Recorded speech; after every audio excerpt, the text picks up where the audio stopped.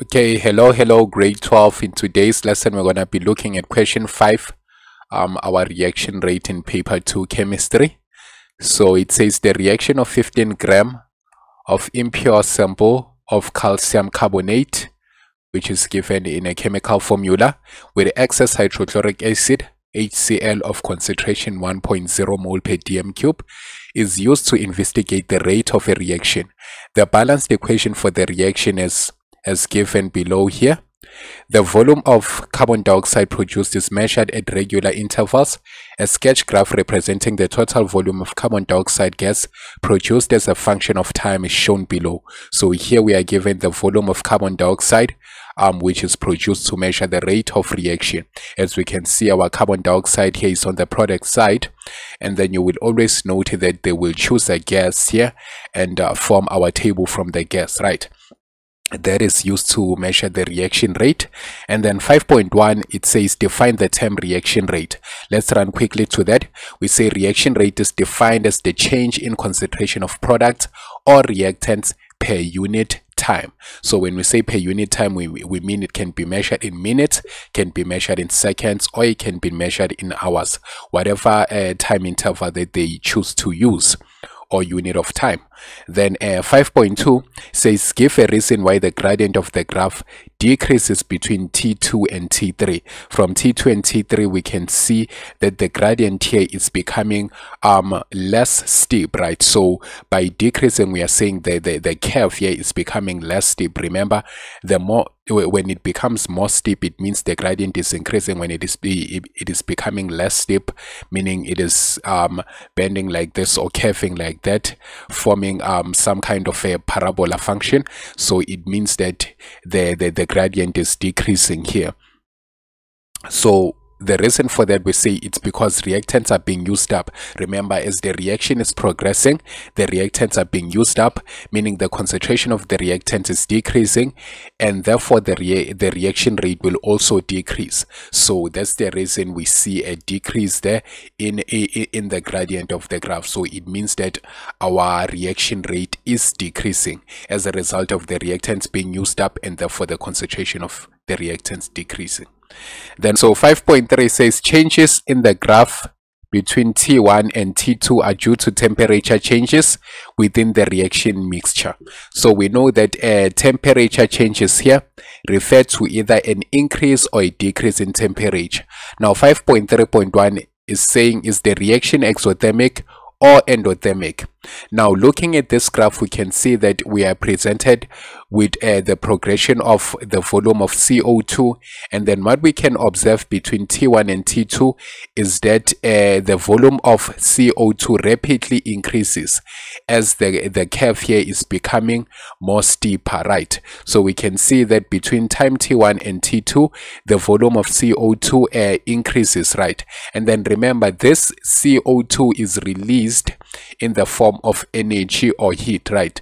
So we can see what reaction is this one. This is an exothermic reaction because we can see that more of the CO2 will be produced as a result of the temperature increase, right? So the temperature here is increasing, indicated by this steep graph. We know that the only thing that can increase the reaction rate is an increase in temperature. So we know that if we increase we increase temperature, we need this must be the exothermic reaction, because it will then release the energy, right?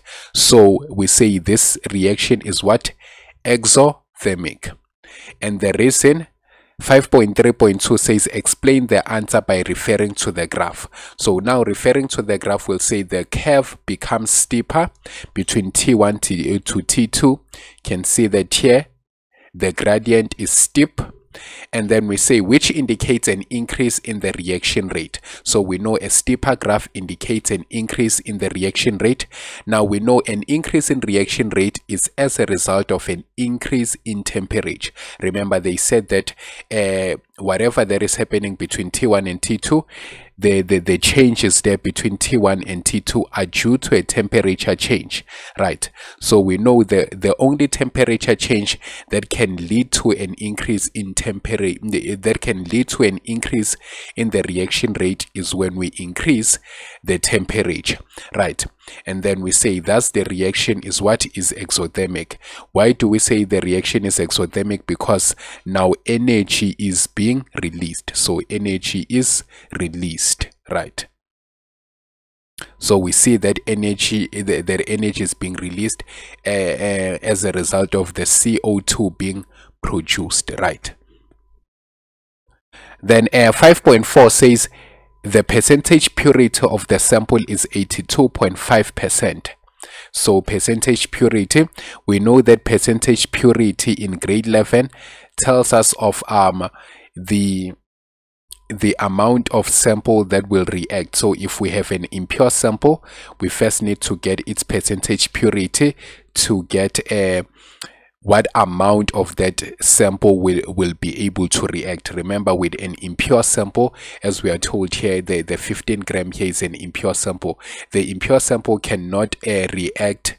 We cannot react all of the impure sample, because remember, we are looking for calcium carbonate, and if we say this is impure, that means the 15 gram does not only contain the calcium carbonate, it also contain other elements. So in order to find the calcium carbonate only, we have to calculate its percentage purity and find how much of calcium carbonate can we get from this 15 gram. So we are told that we can only get 82.5% calcium carbonate out of this 15 gram. So here, to calculate the percentage purity, we need to use this 82.5% and actually calculate the 82.5% of 15 gram, so that we find the mass of the pure calcium carbonate. So then it says here, calculate the value of X. So X here is the volume of the carbon dioxide. So the maximum volume of the carbon dioxide, that is to say the maximum the maximum volume of carbon dioxide that will be produced at the end of the reaction. Then it says calculate the value of X on the graph, assuming that the gas is collected at 25 degrees Celsius, which is room temperature. Then take the molar gas volume at 25 degrees Celsius as 24,000 centimeter cube. Now, if they say take the molar gas volume, we know that the molar gas volume as given in our data sheet is 22.4 dm cube. But if the question comes and say take the molar gas volume at 25 degrees as this, then it means you no longer use this one, you use their molar gas volume. So your new constant now will be 24,000 centimeter cube, which we know obviously we have to divide by 1,000 so that we get our volume in dm cube. So that will give us 24 dm cube. So this is the volume that we are going to use for our molar gas volume, and not the 22.4. Remember, this one is for STP, right? So you don't use this constant, you use the one that they give you, right? So let's start. We have so first thing that we want to do is to calculate the mass of the pure calcium carbonate. And then we'll do that by saying 82.5%, which is 82 over 100, multiplied by 15, and then that will give us 12.375 grams, right? So remember, our mass in chemistry is given in grams. It's unlike physics. In physics, we are given in kgs. So always note that. Now that we have the mass, we want to calculate the number of moles of the pure calcium carbonate, and then we will have obviously our M over big M, and then the mass is 12.375, and then the molar mass from our periodic table, this is gonna give us 100. So calcium, remember, is 40, and then plus 12 plus 3 times 16, that will give us 100. And then punching that in your calculator, you have 0.124 mole. Right, so this is the number of moles of the pure calcium carbonate. And then remember, we are looking for the volume, right? So we have we can calculate. So since now we have the number of moles of this, we can now use the ratios, because remember, we are not looking for the volume of the calcium carbonate, but instead we are looking for the volume of the carbon dioxide. So now we can compare the ratios, and then looking at our balanced equation, we can see that the ratio of calcium carbonate to carbon dioxide is just 1:1. So that means the number of moles of calcium carbonate will be exactly the number of moles of the carbon dioxide. So if we have 0.124 moles here, that means we also have 0.124 mole, as a result of them having the same coefficient. So the ratios are equal. Now that we have the number of moles of carbon dioxide using our ratios, we can now calculate the volume. But then using this formula, N is equals to V over Vm. So now we'll say to calculate the volume of CO2, we'll have the number of moles multiplied by the molar gas volume, and then that is 0.124 multiplied by, again, remember, it's 24 and not the 22.4. So when you multiply this will give you 2.98 dm cube. So this is the value that is supposed to be at X. So 2.94 dm cube. So therefore X is equals to 2.94 dm cube. That's how you have it. Okay. So 5.5 says, how will the reaction rate change if 15 grams of pure sample of calcium carbonate reacts with the same hydrochloric solution? Now, okay, we can understand now that the 15 gram here is pure, so that means 100% of this will have to react, because here there are no impurities, right? So if now 15 gram of this has reacted, remember from the previous question, because the 15 gram was impure, we found that only 12.375 gram is actually calcium carbonate. So from 12.375 gram to 15 gram, we can see that the concentration of the calcium carbonate has been increased, right?